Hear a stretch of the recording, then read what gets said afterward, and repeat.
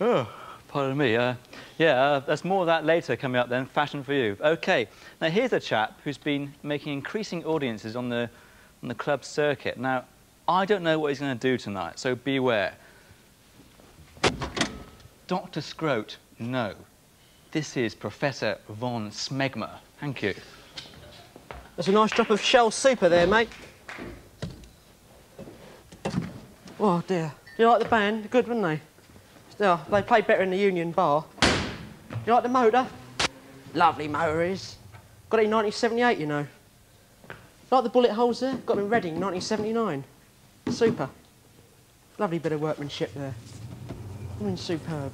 Very fearful it was, getting those bullet holes in there, you know. When we're talking about fear, let me tell you about your worst fears. They're always going to happen to you. Whatever they are, terrible.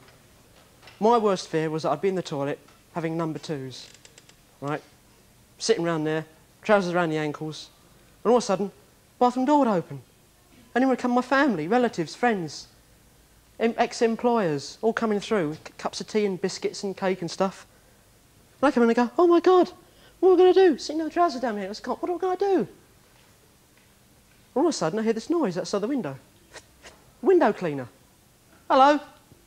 Bloody hell. What am I going to do? Christ's sake. Nice day. Yeah, very nice. Oh, God.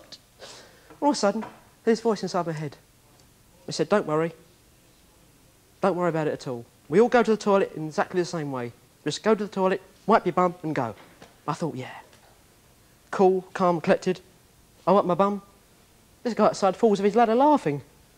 I said, what's so bloody funny, mate? I said, I've never seen anybody wipe their bum like that before. I said, what do you mean?